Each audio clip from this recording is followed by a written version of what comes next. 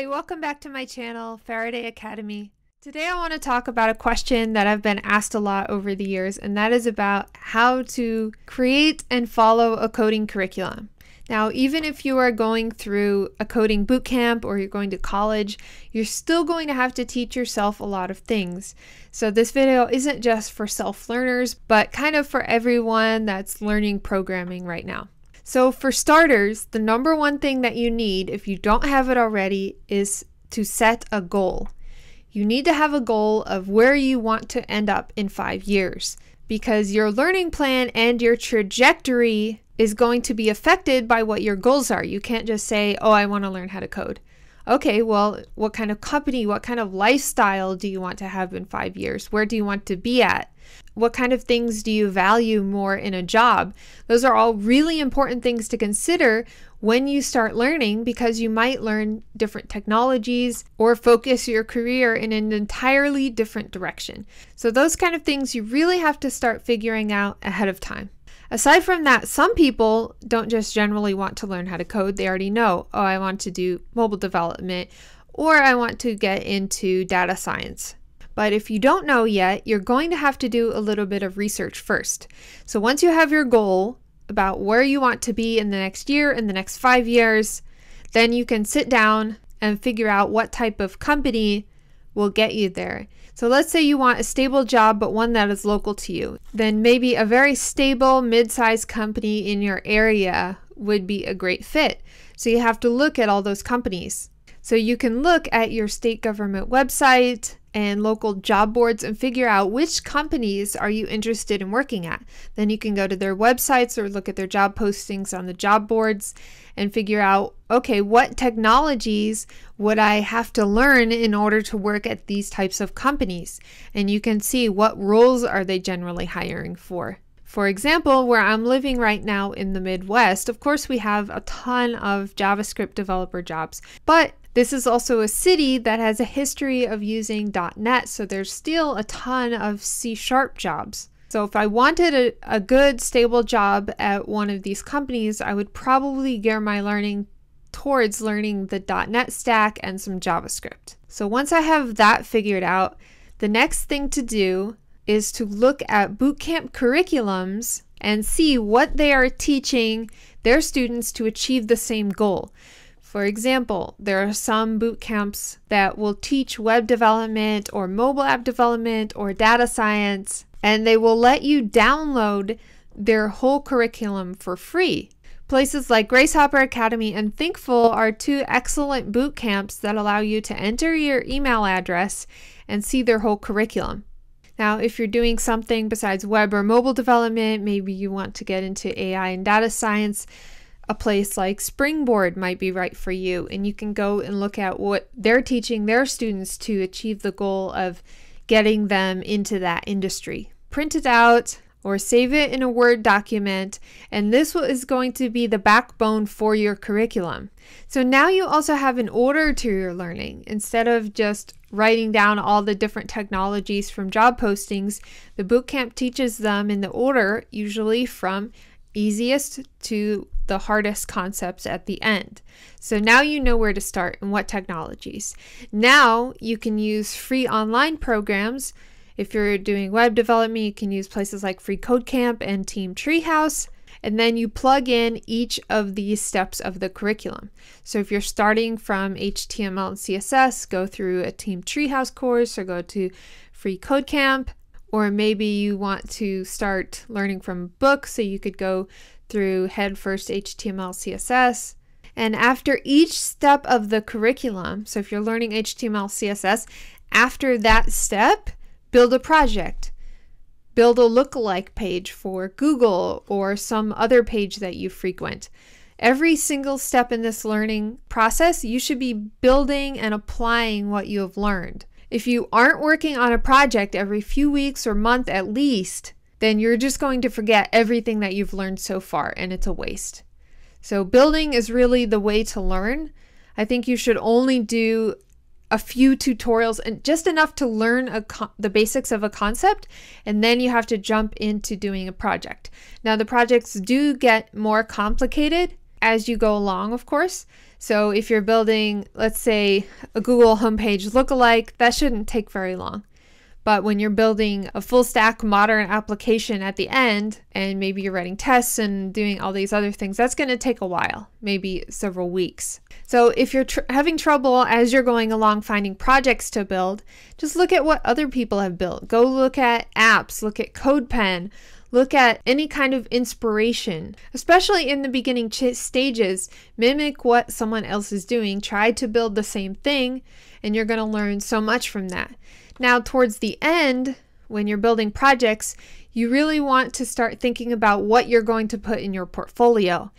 And whatever projects you're going to keep in your portfolio, which will probably be 3 to 4 in the beginning, you don't want to have those as just tutorial projects. So I see a lot of people's portfolios, they just have projects that I've seen 100 times already, and it's not a good look for you when you're applying for a job.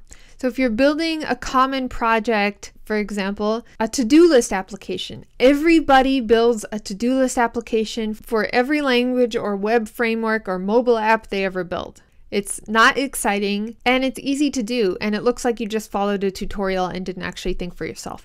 So you have to be a little creative. What other features can you add? Can you put your own spin on it? For example, I saw one girl put a spin on a Pinterest lookalike that was winter themed. It looked really cool, and she added some features of her own. And I think these kind of apps that you make your own, that you make interesting for someone who's potentially going to hire you for a job to look at, then that's a really great thing. Now, in your portfolio, of course, you don't want to just put those kind of apps. You also want to have at least one passion project. This could be anything. For example, if you like health and nutrition, maybe you're making some kind of a fitness app. Or if you're into productivity, maybe you have this deluxe lifestyle manager with a calendar management system or something like that. So you should take whatever you're passionate about and have it kind of in the back of your head, like you're thinking about, oh, what features could I put in this? What would people find useful? And it doesn't have to be something that people will actually ever use. And that should be the kind of app that you really work on and really polish to be the highlight of your portfolio at the end of your learning. Then another recommendation I want to make is that throughout your learning, you also need to be working with other people. This can be difficult if you're self-learning, of course, because you don't have a classroom full of other people who are at the same learning stage as you and instructed to pair with you. Now, one way you could do this is by going to local meetup groups and coding events, especially coding coffees, and asking to see if anyone wants to pair program with you or build a project collaboratively with you. Most of the time you can find at least a couple people who are willing to work with you on that. Another thing you can do, especially if you don't live in a city or maybe you don't have a car or something, you can go online to places like the Free Code Camp forum or the Code Newbie chat and try to find a pair programming partner. So you just post a message saying you're looking to pair with someone, or you can search for people who are already looking for people to pair with. Now, the first time you pair, I suggest you work on something small and don't start a big project. Maybe you just want to build one feature and see how well you work with the other person first before you jump into project planning and everything like that. And you also want to make sure you have the same goal as the other person, which is completing a project. The importance of having a collaborative project on your resume is that you can show employers like, hey, I can work with people. You know, none of us work in a vacuum. As a developer, you will be working on a team with people. And it's great if you can show an employer upfront proof that you are capable of working on a team, of coding collaboratively, of using Git and all the other tools that you will need. Another thing I want to say is that don't get distracted. If you're on a learning plan, stick to that learning plan. Don't go down a rabbit hole on the internet. If you're on a blog or YouTube, there's always other things being suggested to you. And then you just start clicking on one thing after another, and that can take up your whole learning block, just going through tutorial after tutorial after tutorial. You have to stick to what your learning plan is, go through that learning plan, start building the project, and don't get distracted. Or else it's going to take you forever and you're going to end up giving up in frustration. One thing to note is that with each piece that you're going to learn, You're going to be building projects which are going to require you to pick up new skills every single time you start a project. So you might be bringing in a new library or a new developer tool to work with this project, and that's fine. If it's the best thing to use for the project, then you should absolutely use it. But don't let extra things distract you from what your goals are.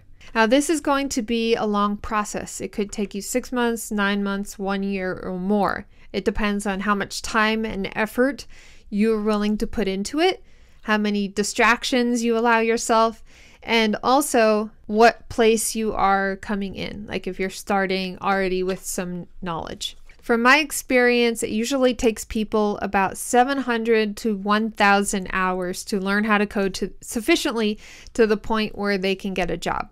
Now, it will be a little bit different for everybody, but if you are focused, I think it should take you around that amount of time. You should be setting weekly goals for how many hours you spend as you go along. For example, I used to set a goal where I would spend 21 hours every week in my studies, and I would keep track of that progress every week.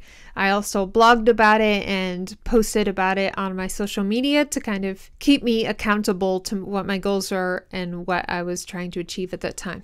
I wish you the best in your journey and in making and following a curriculum. If you have any questions or comments, please leave them below. I would love to hear how it's going for you. If you are teaching yourself and want some more help and advice, I did write a book on this subject that just got published this week. It's called Learn to Code, Get a Job, and I'll link that below for Amazon and Barnes & Noble. If you like this content, please comment and subscribe for more. I will be launching a new series next week where I build an app from start to finish, from conception and planning and mock-ups to starting up a dev environment and then finally building and deploying the application. So stay tuned for that. Thank you and have a great week.